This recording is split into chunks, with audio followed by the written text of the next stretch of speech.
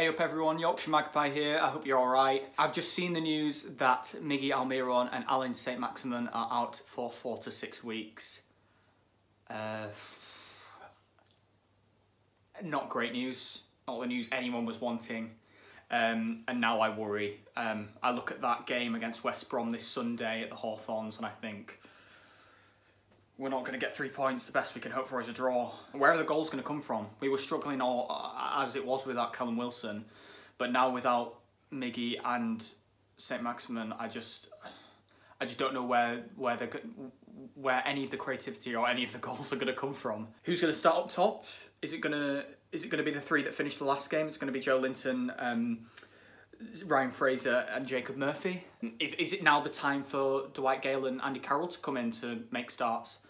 Who knows? I think maybe we need one of them. It'd be nice to see Dwight Gale in there for me. I think he's a really good player and someone that deserves a bit more game time this season than he has got. I'd like to see him in there with maybe Ryan Fraser on the wing and maybe Joey on the other.